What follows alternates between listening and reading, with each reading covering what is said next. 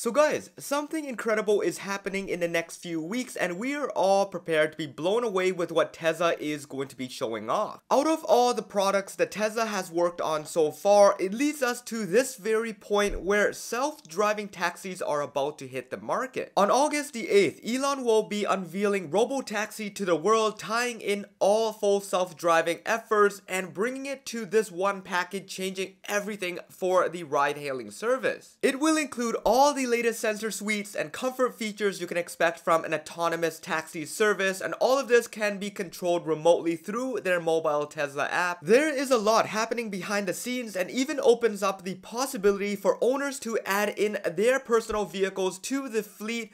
All of this is going to be expanded on August the 8th, so this is where most of us are prepared to hear the greatest news ever. Now, let's talk about the logistics of this autonomous ride-hailing service and how Tesla is prepared to roll out this to the entire nation. During 2019's Autonomy Day, Tesla announced their plans to roll out the Robotaxi, laying out the foundations and the fundamentals of how this service will run. Their goals were to enable owners to add their personal vehicles to the ride-sharing app. This will be a very similar business model to Uber or Airbnb. Tesla will then take a 30% cut from each ride, all in all allowing it to run a very profitable business model. That was their ultimate goal when they originally set out this path in 2019. However, facing some roadblocks, they are set back 4 years behind. It took them some additional time to get the software where they are today. Added to that, they've also had to run through different type of hardware from hardware 3 to hardware 4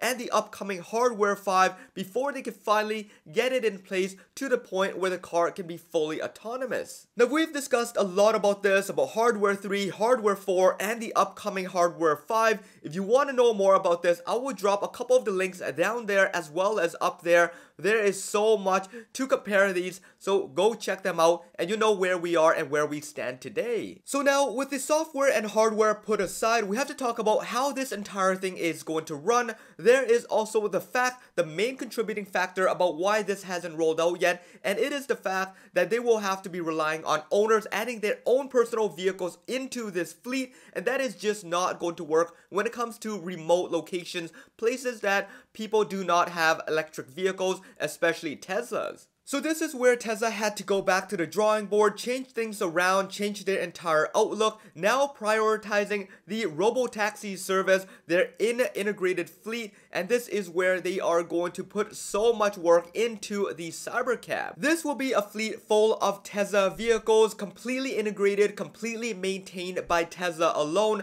They will not have to be relying on external sources such as vehicle owners depending on what they want to do with their vehicles at certain times. All in all, they don't want to take the chance and be solely dependent on owners to see the success of this service, but at the very same time, there isn't a single car that is being built today that has the compatible hardware to run this service. With that being said, there comes a lot more complexity and logistics when maintaining their own fleet of vehicles versus relying on owners. They are now deciding to slowly move away from the Uber and Airbnb business model and running a purely integrated taxi service that we have discussed a few years back. They have decided to slowly move away from the Uber and Airbnb business model and now fully running an integrated taxi service that we have discussed from a few years back. Although with Tesla's decision to fully prioritize the Robotaxi and the Cybercab, they will still be allowing owners to add their own vehicles to the fleet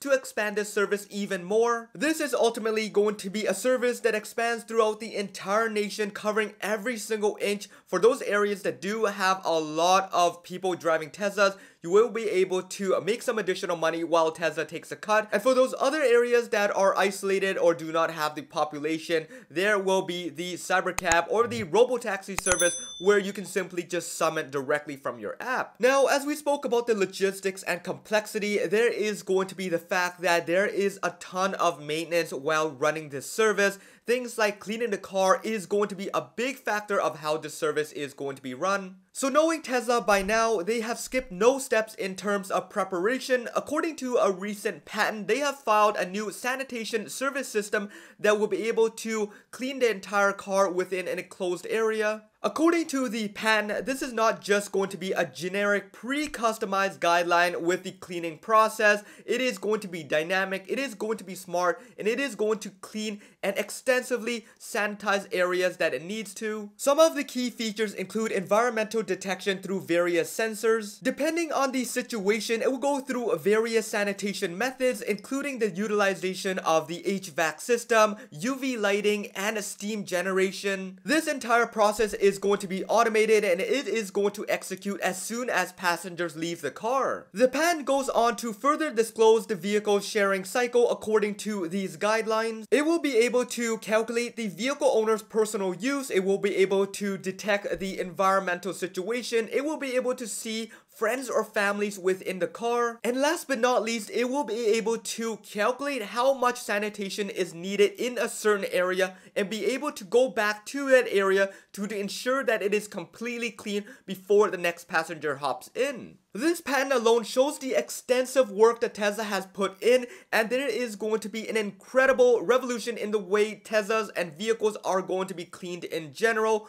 Hopefully, this does eventually move on to our own personal vehicles in the future. This is something that a lot of people would pay a lot of money for. What is awesome about this is that it is all real. Tesla has made it possible, and that it is going to instill a lot of confidence during this event, during the unveiling of the Tesla Robotaxi. I am sure there is a lot more we don't know about this car that we will be learning on August the 8th. Tons of new details are going to be coming out. I will be keeping an eye out on every little thing that comes up in the next couple of weeks leading up to this date. So make sure you guys stick around, hit that subscribe button and the bell notification if you haven't already done so. And please follow me on Twitter at HeyJohnE. Over there, you guys can chat with me, DM with me, and I will try to respond as quickly as possible. But this should be it for this one. I hope you guys enjoyed it. This is John once again.